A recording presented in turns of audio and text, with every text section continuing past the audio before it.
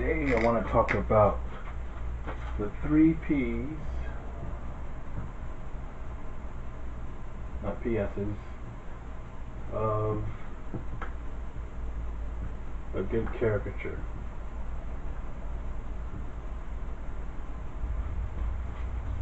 The 3 P's of a good caricature.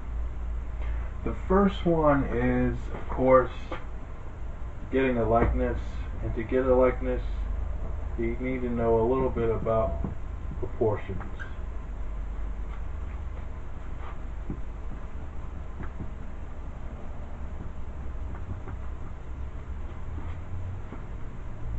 That's the first one, knowing proportions.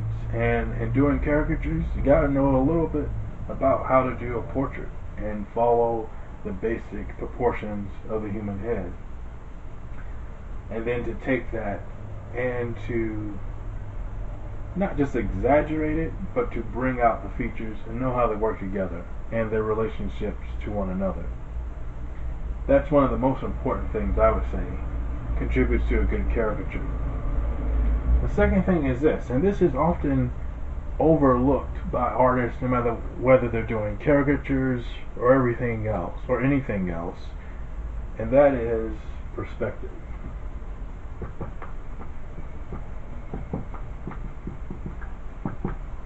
Perspective is so important because that dictates how the viewer sees your work, sees your caricature. Perspective deals with basically the eye level of the viewer.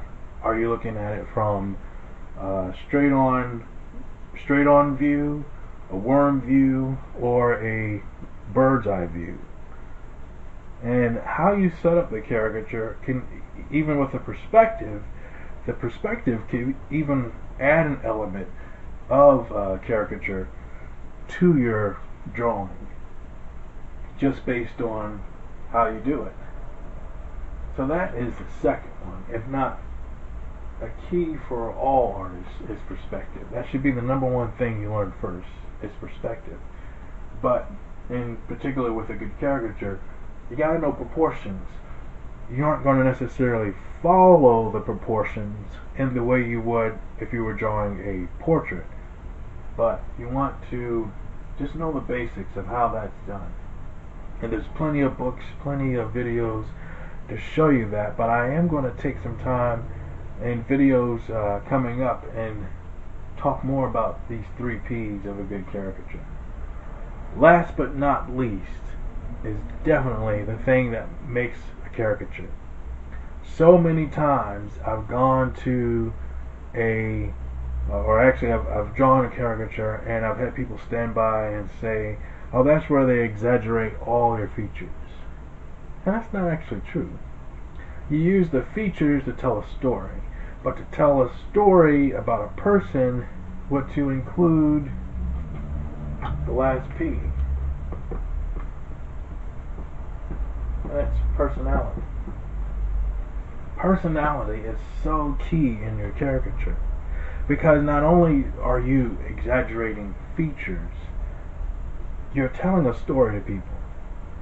And oftentimes, even if you just had a minute or 2 minutes and all you had was a marker and copy paper, and you did a great caricature, you'll notice that you don't have the time to do the exact features of the, let's say you can't exaggerate the eyes totally in such a short amount of time, or there's so many different ways to caricature a person, so many different viewpoints, but the point I'm trying to make is that personality is what really makes your caricature come to life.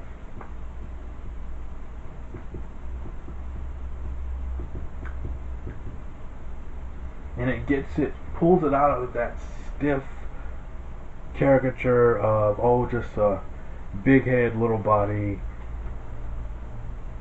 type deal. I hope that makes sense to you. It's not a static representation of someone with just features exaggerated. So, to me, these are the 3 things that I find are the most key aspects of a good caricature, and it's something that I always look for and try to do. Okay, so like I said, again, the 3 P's: proportions, perspective, and personality.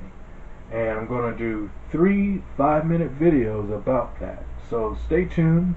Don't forget to subscribe, and stay tuned for the next one.